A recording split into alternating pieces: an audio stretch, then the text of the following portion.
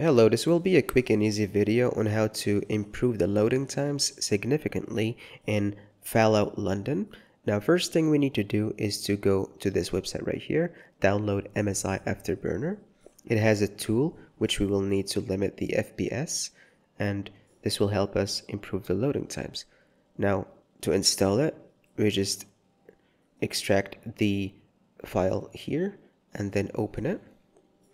Then we don't need the Norton. We're gonna unselect that. Then we click on next, okay, then next, accept the terms, then make sure the rivatuner is checked. Then we go on next, and then we install. I already have the software installed, so I'm just gonna close this right here. Now once you have it installed in your machine, go ahead and click its icon in the system tray, then add green button. Then we locate the Fallout 4.exe, the executable. This should be found in where the game is installed, so this could be different for you. For me, it's located in the C drive, games, and then Fallout London. Then I select the Fallout 4 executable. I click on OK.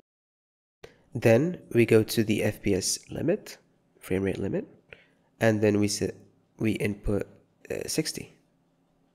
After that, we go ahead to this mod. I'll leave a link to it in the description. Then we download it. We need an account, so log in if you're not logged in already. And then we open this file we downloaded. It's going to contain 2 files, and then we go to where our game is installed, and then we just drag and drop these 2, and that should be it. Now, as you can see here in the comparison of the before and after, right side being after, you can notice that the loading time is cut by more than a half.